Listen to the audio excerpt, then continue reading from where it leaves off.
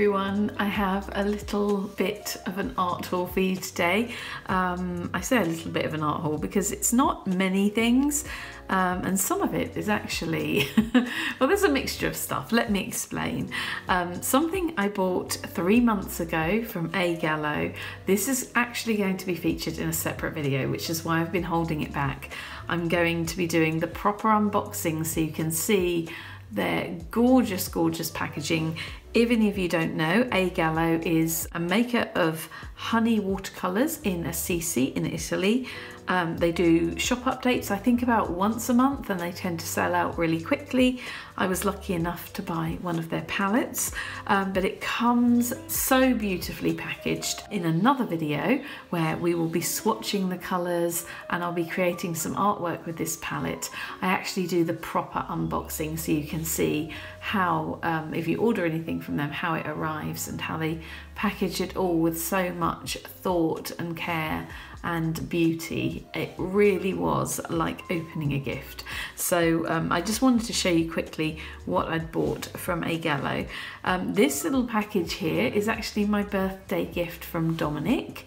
So I'm going to quickly show you that, but that will also be featured properly in a separate video. And I also have some other art materials from Jackson's, partially bought with my affiliate credit and partially with my own money. So yeah, just a few things, but I don't like to have things coming into the studio and I don't show you because it's just another way of documenting my process. It's nice for me to look back on these videos and to see the different things that I've decided to buy. It's nice to share them with you.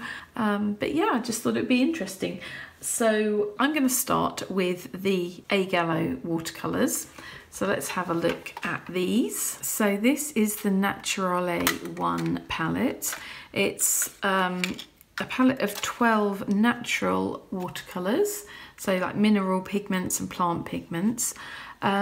She includes in this palette an indigo, and this is the only one that isn't light fast. And so she said if you would like to change it for a Payne's Grey, this one here, she said that she could do that, she would switch them. But she very kindly sent me the palette with the indigo in and a separate Payne's Grey. I thought it was just going to be switched. She didn't charge me any extra for that. So I actually have an indigo for my sketchbook palette, because obviously if this isn't light fast, I won't be using it for original pieces that I'm going to sell. So I'm going to switch that around and pop the Payne's Grey in there. As you can see, they're very similar in colour. And yeah, before I use it, I'll pop that in there. But it's such a beautiful little palette. It feels really weighty. It's got a really nice weight to it. It feels really nice quality. Yeah, we have this little swatch card, so you can swatch out your paints and see how they look. So yeah, I'll be swatching those out in the other video, and also creating a landscape painting, because these colours I think are going to be really good for the landscape painting I have in mind. It's going to be based on a photo that Dominic took 3 months ago when we were out for a walk, and it was around the time I bought this palette, and I thought it would be perfect for painting that. So that's what I'm going to do in another video, which I'm hoping to film later today. So you get a little brush, a little travel brush, which is really nice. This also feels a really nice weight. I'm going to just show it to you quickly because obviously we're going to go through all of this in another video. But yeah, little brush in there, 12 paints and a little swatch card. So yeah, you'll get to see the full unboxing and art creation and swatching and all of that in, hopefully, I think, the next video. Certainly it will be in the next couple of videos. And so on to my birthday present. Now this was my gift from Dominic. Let's just see if we can get this open. This is from Red Clover Meadow on Etsy. You can see she's included a little hand-painted, it looks like handmade paper note that says keep painting with hope and love, Red Clover Meadow. I really love that. I did buy some paints from her just for the other week, and she included one of those then as well, slightly different. So that's a really nice touch. I love the way she packages everything. you can be assured that they won't get damaged in the post because she pops them in this box, and they're also in a little bag, and they come in, I think it came in a padded envelope, this one. So they're very well protected. But you have the little bag with her stamp on. Ooh, did you hear that? That was the door opening on its own. I think it's just the wind, let's hope so. We do have some slightly ghostly goings on in this house sometimes, so let's hope it's not that. Anyway, I don't know whether you heard that, I don't know whether it picked it up, but I had the door closed and it's popped open. Anyway, let's get back to this. So we have the little tin. You could actually order your paints in a tin like the one I just showed you, a palette, like a proper palette, or you could have them in a little tin like this. It was slightly less expensive to have them in this tin, so I said to Dominic, just let's get them in that tin because I can put magnets on the bottom and they can go in here. And I quite like these little tins. I think it's quite nice to have a variety of palettes. Obviously I won't be using the lid to mix really, but I would use probably a ceramic palette anyway. So this was a little set that I curated myself. She gives you the opportunity to put together a set of 12 of your own paints, choosing from, I think it was something like 40 colours. So there were quite a few to choose from.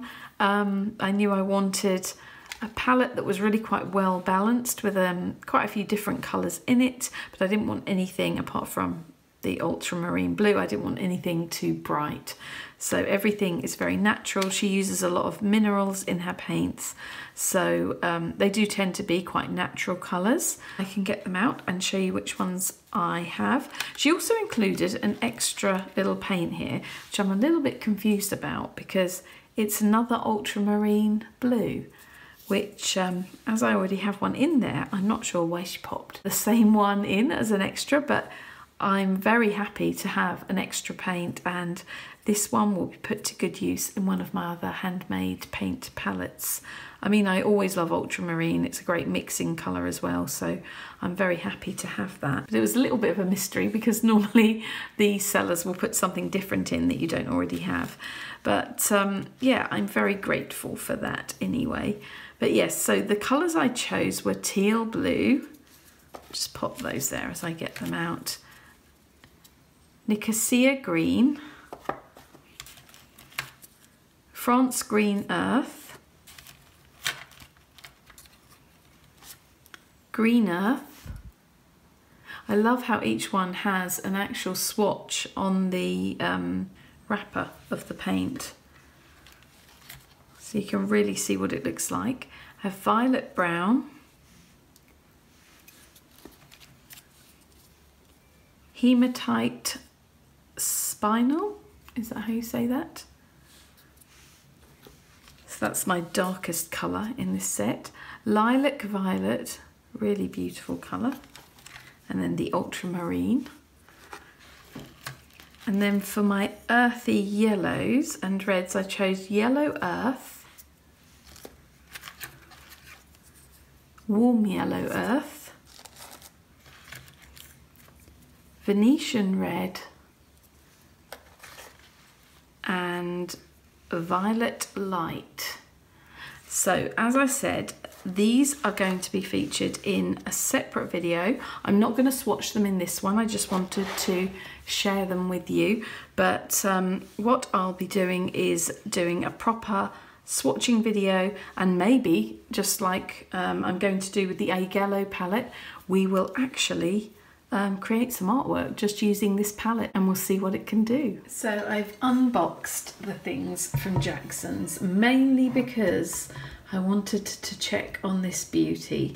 Now this is a very large, as you can see from my hands, ceramic palette for my watercolours that is going to live on my desk. I love the idea that I just have so much mixing space with this one. As you know, I have my little stackable palettes, These little ceramic ones. I love these. They're great because they don't take up much space on the desk. When you add them all up together, there's quite a lot of mixing space there, because I bought 2 sets of those. But I've seen this palette, other YouTubers have used it, and I think I've seen it on Instagram as well. I found it on Jackson's and I fell in love with it.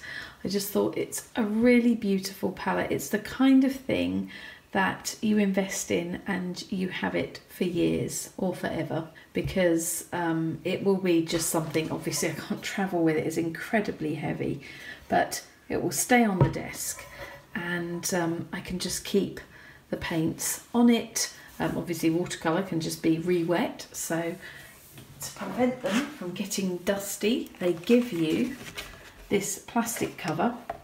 So you just pop that on like that, just fits on top very loosely. And they did say that if you use it with paints, say for example acrylic, you can perhaps keep them wet for a little while, but I won't be using it for acrylic. I'll be using it for watercolour, and I can't wait, frankly, because I think it's just such a beautiful object. I'm going to make space on the desk to keep it on here permanently. And yeah, it'll be kind of my main mixing palette, and then I'll add these little ones in whenever I need a little bit of extra space, or perhaps if I don't want that on the desk for whatever reason one day, I will just switch and I'll use my smaller palettes. But this will be my main palette from now onwards. This size cost £30, so it wasn't cheap. And I had been thinking about it for a while, but yeah, I decided to use the bit of affiliate credit I did have left over on this. I thought this would be a nice treat, buy this for myself for my birthday. So something else I ordered from Jackson's, a couple more golden acrylic paints to add to my collection.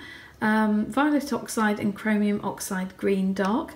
I'm gradually adding colours from my wish list on Jackson's. I made a list of all of the colours I would really like to get. I got their hand painted colour chart the other month. You might remember if you saw the other art haul about a month or so ago. And yeah, I went through that and I could see very clearly from the hand painted swatches exactly the kind of colours I wanted. So I added them all to the wish list, and I'm just gradually buying them whenever I have a little bit of money and feel I can afford it. So I actually have quite a few golden paints now. I'm going to, as I said before, make a video where I swatch them all for you, and I can show you the colours I have and how they look, and yeah, maybe show you some artwork that I've created with them too, but that video will be coming up at some point in the future. And lastly, I bought 2 more things from Jackson's. This lovely Etcher Everyday Sketchbook. They finally had the A5 back in stock, which was what I was looking for the other month, and they were out of stock for a while. So I grabbed that while I could, because I think these keep selling out quite quickly. This is my favourite watercolour sketchbook at the moment. Let's see if I can just show you a close-up. Can see the lightly textured pages, really nice thick paper. It takes the paint really well, has a little pocket in the back, which is kind of handy. And yeah, really love these sketchbooks. So I ordered that while they had it. And then this is not very interesting to show you really like this, but it's basically 2 very large sheets cut into quarters, because they offer a paper cutting service for free. So I got it cut into quarters. This is the Canson Heritage. Let me just check on my receipt here. It's called the Canson Heritage watercolour paper, cold pressed, 640 GSM. So it's really super heavyweight. It's so thick, so lovely. The reason I know I like this paper is because you may remember in one of the previous art hauls I ordered some sample sheets from Jackson's, and I tried it out and really loved it. So even though it's a little bit more expensive than the paper I would usually use, I decided to get some. It's actually, I think it was £10.50 a sheet. Yeah, so this paper here, it's been cut into 8 smaller sheets. That's £21 worth of paper there, but definitely worth it. Was beautiful for watercolour. So yeah, I'm really excited to actually create some more work on this paper. So there we go, that is today's art haul. And yeah, I hope you found that quite interesting. It's always nice to share new materials with you and different supplies, and you never know what you might come across. I love watching other people's art hauls. They're one of my favourite things to watch on YouTube, and I often find lots of new supplies that way, things that I didn't even know existed sometimes as well. So yeah, thank you for watching. If you enjoyed it, give it a thumbs up, then I know that you enjoy this kind of video. I do take notice of the things that you're enjoying more, and yeah, I try to create more of that content for you, but I'm trying to mix it up and give you a little bit of everything, a bit of art creation, some artist vlogs, hauls, swatching, favourites. I'm trying all sorts of different things. If you enjoy something, just thumbs it up and I'll know you liked it and I can make more of them.